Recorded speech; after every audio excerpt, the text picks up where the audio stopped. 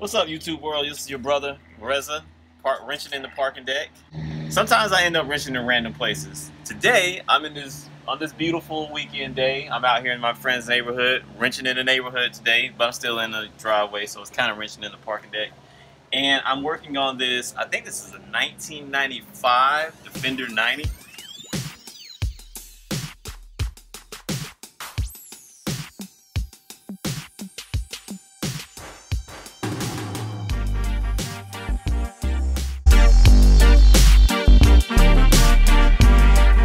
This is also a good friend of mine, and he's been having some cooling systems issues with it. So I'm going to see if I can help him remedy his cooling systems issues. He thinks that he has a blown head gasket, but I think his fan clutch might be bad. And we're going to try to troubleshoot that a little bit. So if you want to come in here, I can kind of show you how this system works to some degree. Now, I'm not a Land Rover expert. I spent most of my time working on Mercedes and Toyotas, but a car is a car and an engine is an engine. So basically the cooling system in this car is like this. You have the radiator right here. You have your fan right here. This fan is connected directly to the shaft of the motor with the fan clutch. The fan clutch basically determines the amount of CFMs that the fan pulls through the front of the car to cool the front of the vehicle to cool the coolant to keep the engine at optimal temperature. And if your fan clutch stops working and it doesn't pull enough airflow through the radiator, your truck is going to overheat. I think that might be the issue with this. I'm not 100% sure, but we're going to do a small little diagnosis and test. Basically, right now his coolant system is almost dry. He needs to put a little bit of oil in here because he doesn't really maintain his truck that well. Don't tell him I said that. And yeah, we're going to top off his oil, we're going to top off his coolant, and we're going to see where we are. So that's pretty much what we're going to show you how to do today. So the first thing you need to do to actually add coolant to this is take this annoying little cap off right here. I don't know if this is like standard Land Rover stuff, and I probably shouldn't be doing this with a vice grip, but my friend really wants me to do this, and I don't even have my tools with me. So sometimes you got to improvise. And previous people have taken this off. You can already see all the marks and stuff on it from people messing with it and taking it off with whatever they could probably find. And I imagine myself, like, if I was on safari in this truck and I had to put coolant in it, this is like the worst way to do it. Like, why would they not just put a normal like radiator cap of some sort so you can fill the radiator? Like, this is so annoying. But that's the way Land Rover built it, so gotta go with what they do. But you can probably put an aftermarket radiator on this car, so you don't have to do all this, but this is what we have to deal with. So what I'm basically going to do is I'm going to open this, and I'm going to open this one right here, and I'm going to fill in water from the highest point, which I believe is, actually I can probably fill it from here or there, and that will get all the air out of the system and ensure that the cooling system is filled thoroughly. I don't think we have any actual coolant to put in it right now, but it's not winter time, so we don't have to worry about freeze over. Now boil over, that's a different issue without having coolant, but he kind of wants to just see, is it going to leak and that kind of stuff like that. So this is more so of just a test to see what's going on. And there is a drain plug at the bottom of this radiator, but as you can see, I'm not dressed appropriately to be wrenching on the car today. This is kind of one of those scenarios that just popped up and happened. Now, you might be wondering, why is he still turning that knob? It's because this thing is like ridiculously tight in here for no reason. And I'm sure there's a special tool for this, and I'm sure like Land Rover guys are gonna look at this video and be like, oh my god, I can't believe he's doing that right now. Here's the O-ring.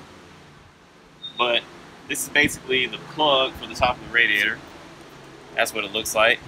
It has a little slot, and it has it's basically like a little socket match, and I'm sure it's a proprietary tool that Land Rover will sell you for a pretty penny.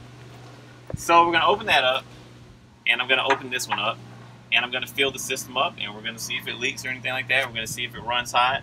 We should probably go get some coolant though, so I'm going to talk to my friend and see if he wants to go do that if we have enough time, and yeah, we're going to go from there. So now I'm going to open this one.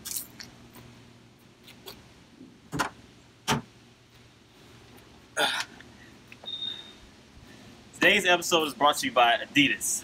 When you wrench with Adidas on your feet, not on your hands.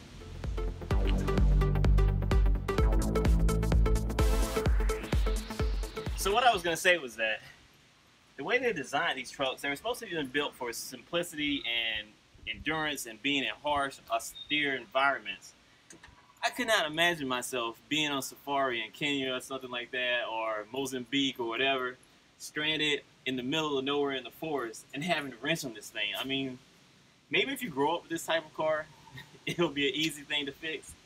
But me not growing up with the Land Rover, it's just like everything is like, why did they build it like that? It's not easy to fix.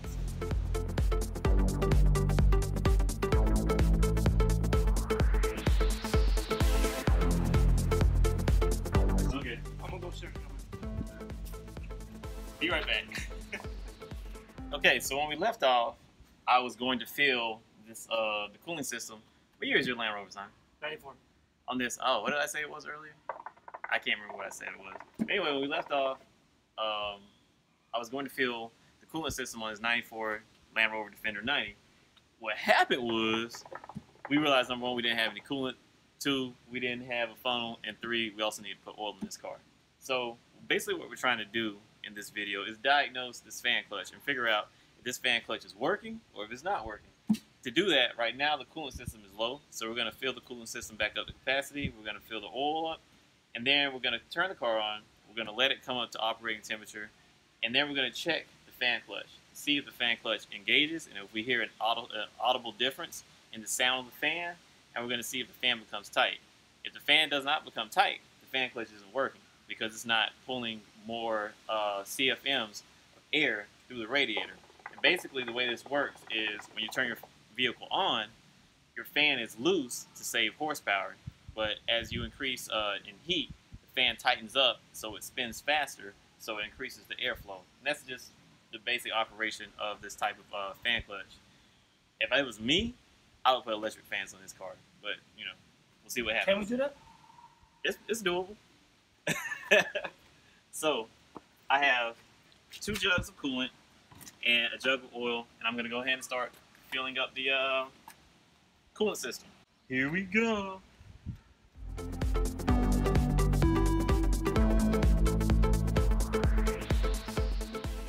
By the way, today's episode is brought to you by Hookah Boys.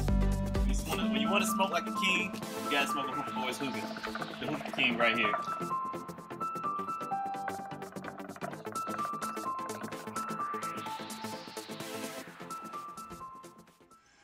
So we filled the cooling system back up, and water came out through here. So we know that, you know, for the most part, water is throughout the entire cooling system right now. So now we're gonna go ahead and cap this back up, and we're gonna fill it up with oil, and then we're gonna go ahead and crank it up and see what she does.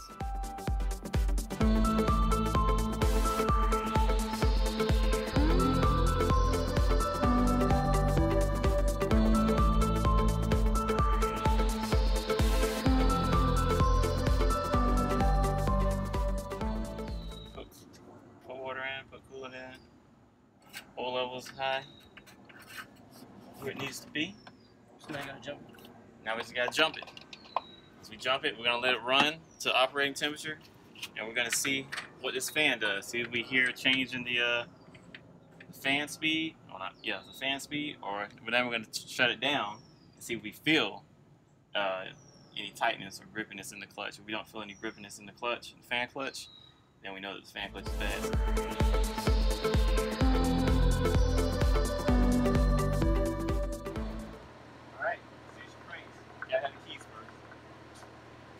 Yeah, that might help. Go for number 10 today.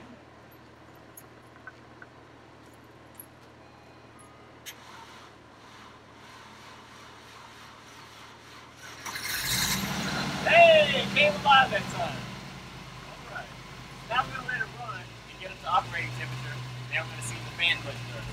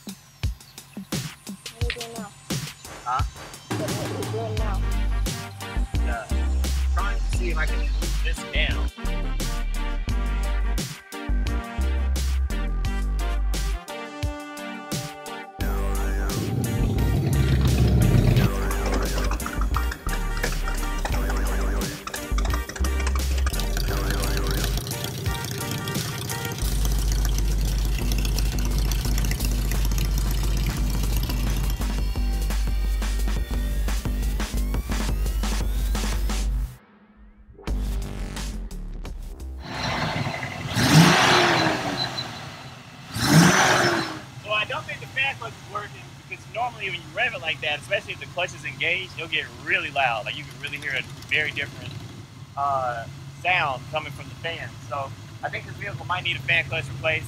But if you guys out there, oh, watch out, but if you guys out there in YouTube world know anything about Defenders and Defender fan clutches in particular, just hit me right here in the comments. Subscribe, you know what I'm saying, so you can see all my other videos. Hit me right here in the comments and let me know, you know, How's it bad? I think it might be bad. That's why I was telling people out there on YouTube, if they work on 90s or know anything about Land Rover 90s, let me know if you think the fan clutch on this Defender 90 is bad. Once again, this was 94? 94. Yep, 1994 D90 fan clutch. Taking the window off. So YouTuber Doug DeMero did a review of the Defender 90. I think he actually owns one that's yellow. This one right here actually used to be yellow. And then my boy modified it, as you can see. He has massive lift kit, exhaust, this beautiful orange paint with black accents. The sound system, oh my god, look at the sound system. It's 1, 2, 3, 4. 4 subs, 4 15s. And 4 6x9s, 4 15s? 4 15s, 4 6x9s, door speakers. This thing, when it comes to sound, this thing is bananas.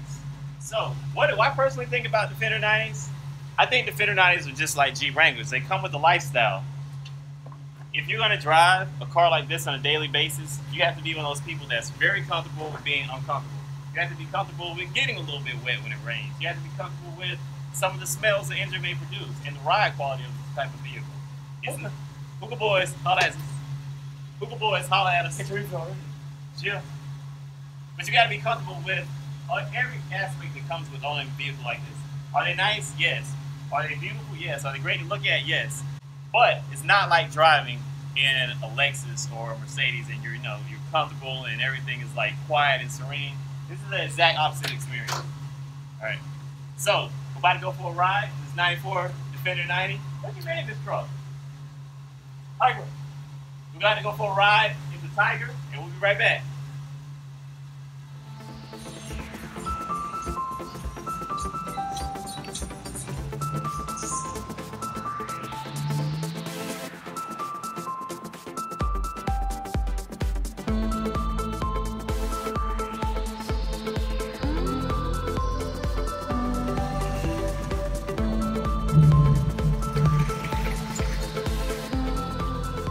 So we just went for a ride in the 94 Defender 90, also known as the Tiger.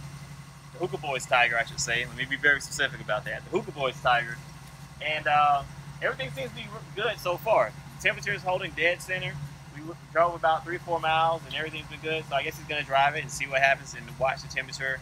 And I'm going to come back and I'm going to watch the cooling again. But if anybody out there knows anything about the fan clutches on a 1994 Defender 90, just leave a comment right below, and please feel free to subscribe to our channel. So, the Defender 90, why is it so special? Why is it called Defender 90? I don't really know that much about these vehicles. I'm not going to front like I do. But I went on Wikipedia, and I read a couple of things about it. This vehicle was made from approximately, in this format, was made from approximately 1980s till, I think, 2015. And prior to that, they had other Defenders, but I don't think they called them Defenders. I think they might have been called Defenders, but they weren't 90s. They were something else in a different format. This specific one was made for a long time, and it pretty much was made the same way that entire lifespan. In the United States, these vehicles demand a very high price. I mean, you'll be lucky to find one for less than 50, 60K these days. What else was I going to say? It has a V8 engine in it. The V8 motor puts out, I think, about like 250, 300 horsepower roughly. But that's probably a little bit of an exaggeration between you and me. It's called a Defender 90 because of the wheelbase. Good Lord.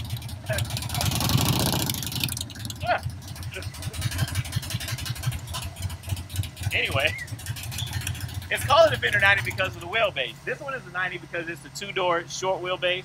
You also have the 110, I believe it is. Yeah, I think it's the 110 or the 120, something like that. Don't quote me. Don't judge. It's the 110 or the 120, and that's the longer 4-wheel drive version of this. That is a little bit rare in the United States. You see a couple of them here and there, but it's more common to see a 90 in this country. Both of these, the 90 or the 110 or one. Hey, is that a 110 or a 120? Oh, wow. Okay, so there's a 110, a 120, and a 115. But those are all the different lengths of the body of the vehicle. This was an off-road, four-wheel drive safari vehicle slash just pretty much overland vehicle that Land Rover developed for many years for many different purposes. It was used for the military. It was used for civilian applications. It's been used for exploration. It's been used to climb mountains. This vehicle has been used to do a lot of things for many years. It's a great truck. It's an iconic truck. It is to me, it's a very important vehicle in the history of the vehicle. So that's today's video with the 1994 Defender 90 Land Rover. This vehicle is fun to drive, it's fun to look at, and with this one in particular, it's fun to listen to. If you see me out in the streets wrenching in your parking deck, holla at your boy.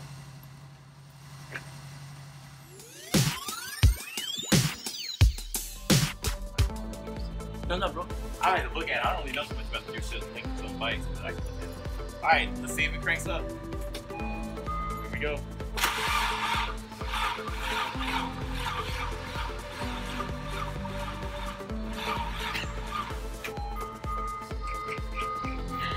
Oh, she's like, I'm not doing that on camera. It just cranked up and now it won't crank up on camera. That's so funny.